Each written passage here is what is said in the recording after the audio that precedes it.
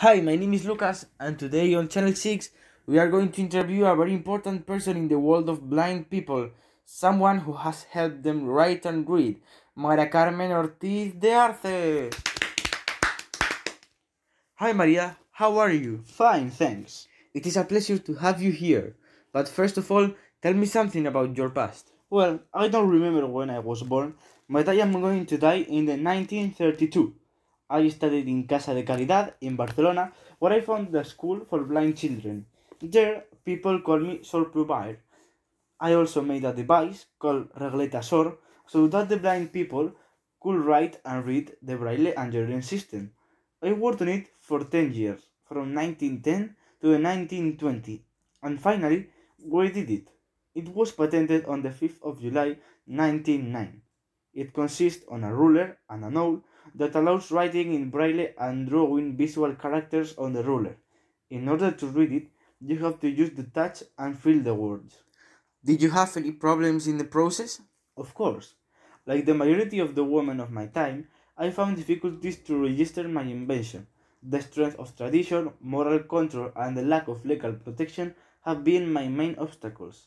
Also, it was difficult to explain to the world how to use it. People didn't understand, others didn't want it because it was a woman's invention. But finally you got it, congratulations! Well, yes, but that's not equality. What was the origin of that idea? At my school, many of my partners were blind, so they needed special help to teach them. It was sad because there weren't help, so I thought of inventing an object to teach them easier and help them to improve in their life. Did you have any friends who had this problem? Well, my best friend was blind, so she was bullied because of it. It was sad about her because one day she stopped going to school. She didn't talk to anybody, and one day she disappeared. All we want to think that she just disappeared, but the truth is that she committed suicide on the coast. Oh, I'm so sorry. Thanks. Okay, next question. What was the purpose of your invention?